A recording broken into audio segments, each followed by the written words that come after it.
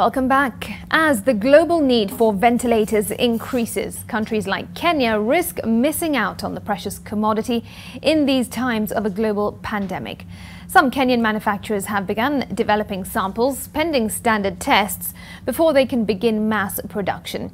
The Kenya Hydraulics Limited, a local entity, has unveiled a ventilator prototype which they hope will help plug in the deficit.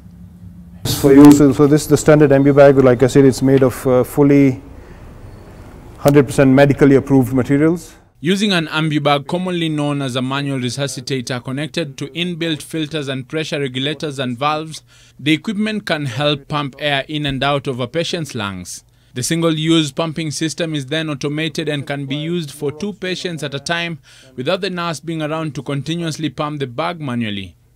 And increase the number of breaths. If approved by the Kenya Bureau of Standards, the company hopes to contribute to manufacturing the crucial virus defenses at this time. This prototype is about isolating 2 different systems. So one is the medical grade ventilator, which in normal circumstances a medical practitioner, nurse or a doctor will be pressing to keep the patient alive. But now we have tried to automate that process through this prototype. The coronavirus is known to attack the lungs, making it harder to breathe, thereby causing the body's oxygen levels to drop. This is a basic system which can at least help us or help a patient survive.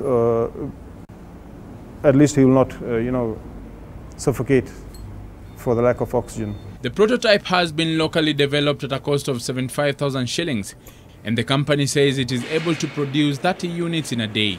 Some of the parts have to be imported. Some are manufactured locally. We have a challenge trying to get in some shipments at the moment, but at least 30 units a day can be produced. If approved for use, the manufacturer says it will donate some units to hospitals for use. Brian Otwal, NTV. There we go.